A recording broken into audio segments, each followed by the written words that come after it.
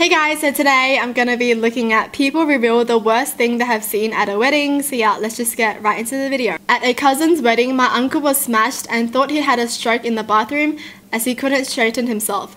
Turned out he'd buttoned his waistcoat to his trousers and couldn't sew it up. Oh my goodness. When someone overreacts because they're overthinking it, but in reality nothing is wrong and it's just something small. I was an event manager at a mansion that did a lot of weddings, so I've seen my fair share of wedding shows. My favourite is probably the one where the entire wedding party started drinking at noon for a 6 p.m. wedding.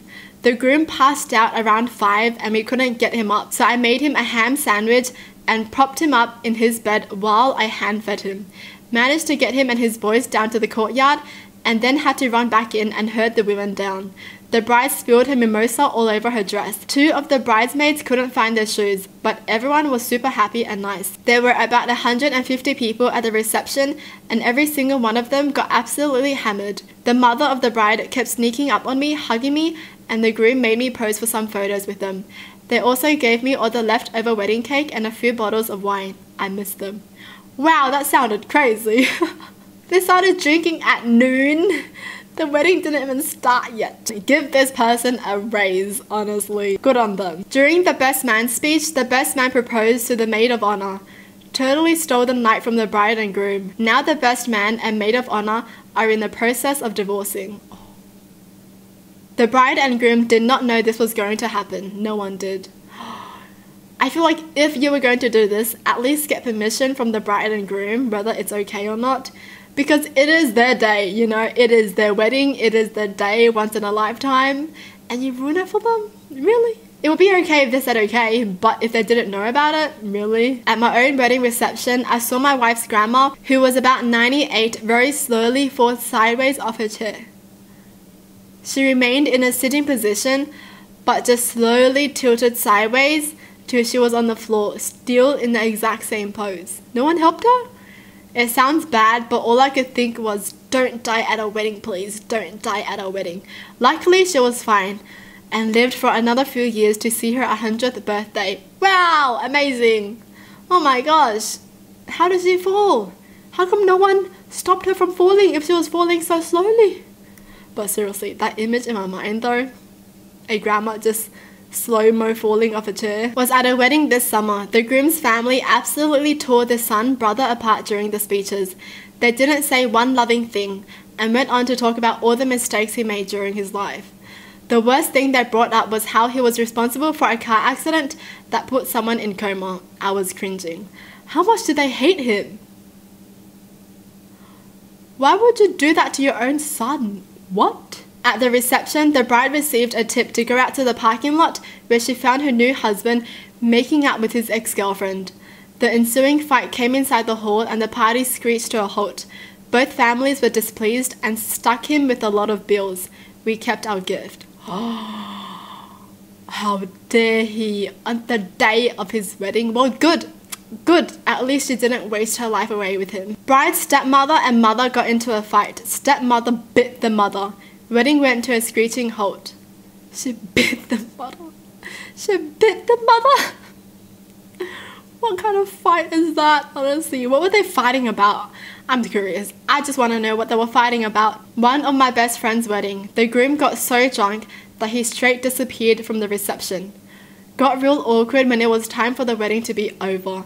The venue was kicking us out and the bride and groom were supposed to take off in the vintage car and drive off to the honeymoon suite. The music went off, lights went on, and it turned into the guests searching for the groom. My husband finally found him in the parking lot, basically face down on his lips. He helped him back into the wedding, which was basically the most awkward walk of shame past the bride's glaring dad and grandfather. The groom was too drunk to drive bride's grandfather, drove them to the hotel suite. My friend, the bride, later told me that when they got in the room, her new husband passed out cold on the bed and she had to wander the halls in her wedding dress looking for someone to unhook her dress for her so she could get out of it. Oh, that's so sad. Why did he do that? He can get drunk any other time, but why does it have to be there? You know what I mean? Like, what was he doing? What was he thinking to get that drunk? I was an attendant in my best friend's wedding. Her father walked her down the aisle. While he was not visibly drunk, he had a hard time walking behind her to sit in the pew. What is that? The pew? Pew pew pew. He stepped on her dress, ripping it from her back down to her butt. Her thong was red. They had to stop the wedding so that she could find safety pins. I don't think they had to include her thong was red. Oh man, that's so awkward. For the bouquet toss, a middle-aged guy forced his middle-aged girlfriend out onto the floor, then stood by her so she couldn't leave. The bouquet was caught by an excited little girl. The guy proceeded to yank the bouquet out of the little girl's hands, gave it to his middle-aged girlfriend, then ran off the floor cheering loudly to high-five one of his buddies. The little girl ran away crying. What? He yanked it out of that girl's hand? It's not yours. Just because you have the bouquet doesn't mean anything now because you didn't catch it. You snatched it out of someone's hands. What was he excited for, huh? Groom got really drunk, trashed the suite, and got tased by the police before being arrested. Being arrested on your wedding day? Oh no. They didn't have any tables or chairs. We had nowhere to sit or to put our plates down. Everyone had to hold their food standing up and put the drinks down on the ground. Since there were no chairs to make an aisle for her to walk down, she just kind of strolled through the crowd while people were confused and talking. Where are the chairs? Was the theme of the wedding. I was a close friend, so our group sent me to ask why there were no tables and chairs, and she simply said, "Oh, you have to pay extra for that." I mean, what? They didn't pay for chairs and tables? I'm so confused. Why not? I mean, if you were gonna pay for the wedding and the reception and everything, might as well get chairs and tables, right? There was like an 8-year-old boy who had loads of confetti in his hand, so I didn't think much of it. Turns out he thought it was sugar paper and ate all of it. He then proceeded to projectile vomit everywhere through the middle of the ceremony. Was one of the funniest and most disgusting moments of my life. What kid doesn't know confetti is not food? There was this guy outside of the hotel walking up to groups of people in the smoking area, asking how much each person weighed. He was very overweight himself, and his jeans looked to be inside out. He was severely underdressed for the occasion, and no one seemed to know him.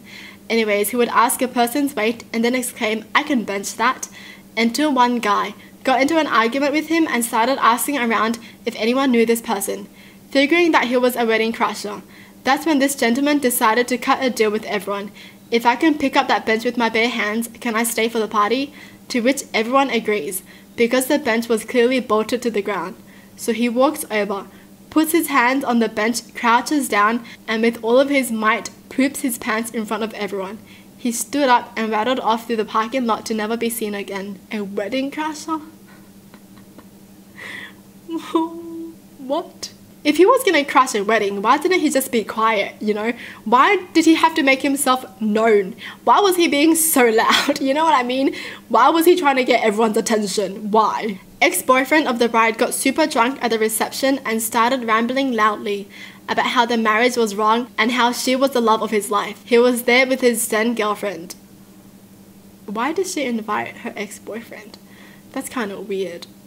I mean, yes, you can stay friends with an ex, but I do feel like it might be uncomfortable for your partner knowing that your ex is there at your wedding. So, yeah, it's just weird to invite your ex. Friend's wedding, the bride's nephew, about 7, was the ring bearer. Instead of sitting at the front after he made it down the aisle, he decided to do karate moves in front of the couple during the entire ceremony. He's in almost all the photos. That's so cute. Nervous groom stood with his legs straight for too long, fell forward and knocked himself out cold, hitting the first step to the platform with his head. Ow! Oh, he was that nervous for his wedding? Honestly, I'll be pretty nervous too. My husband and I got the screaming giggles during the vows and accidentally whacked our heads together. That's so cute. Goals, honestly, goals. After arriving 45 minutes after the ceremony was to begin, during the ring exchange, the groom gets this blank look and says he didn't know he was supposed to buy her another ring.